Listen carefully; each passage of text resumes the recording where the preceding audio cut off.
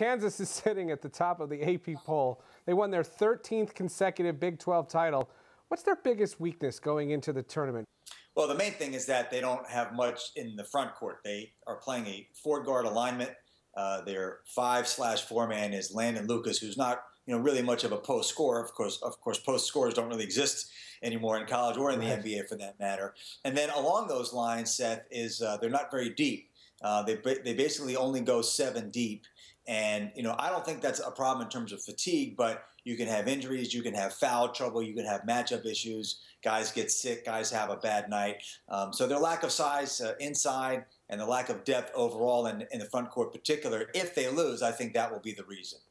Now, yesterday, Maggie Gray, our co-host, caught up with Jay Wright, head coach, #2 team in the country, reigning champs, Villanova, where he was asked to compare this year's team's mental toughness to last year's. Let's listen in and hear what he had to say.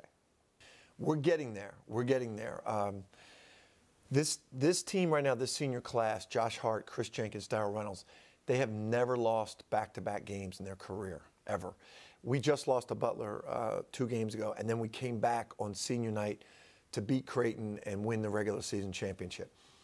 Their response to that Butler loss is starting to make me believe they might have that same mental toughness. You can see the confidence. What do you think, Seth? Do you believe? I do. I'm a big believer in Villanova, Seth. Now, toughness, confidence, the knowledge of what to do in tight situations. Of course, the fact that they've been there and succeeded, won a national championship.